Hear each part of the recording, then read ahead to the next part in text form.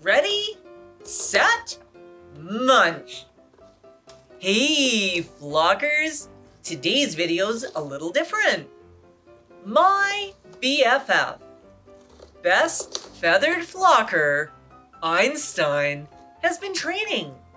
And he challenged me, Tycho the Gray, to a Pumm shredding contest. As you know, one of my favorite hobbies are Pumms, and I've been crowned the Pumm King for 3 years running. But Einstein's been busy behind the scenes working on his technique.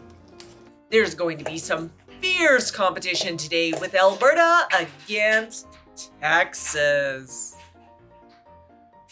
We each chose a small Pumm to make things fair. We didn't waste much time getting right into the Pumms. They were absolutely delicious and so crunchy. Einstein started with a bold strategy. He stood on a perch and started with the top of the Pumm. A few bites, and he was in. I was strategic, hiding behind Pumm and starting with a few nibbles. Hang on, let me rotate this Pumm so you can see what my busy beak has been up to. The battle seemed neck on neck and beak on beak as we each munched our way into the delicious Pumm. Using different strategies, of course. As I shredded and carved the crunchy shell, trying hard not to bite into the seed chamber, Einstein jumped right into the seeds.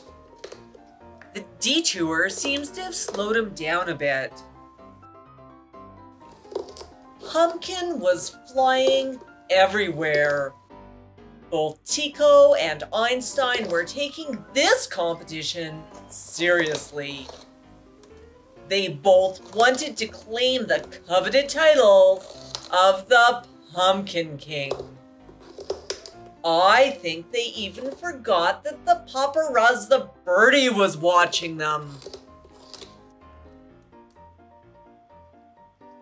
Gotta love that crunch.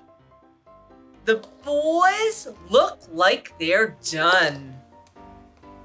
Let's take a look and see where we're at the end of a single sitting. Who do you think is the winner? Tycho the Gray or Einstein the talking Texas African Gray? Tell us in the comments below.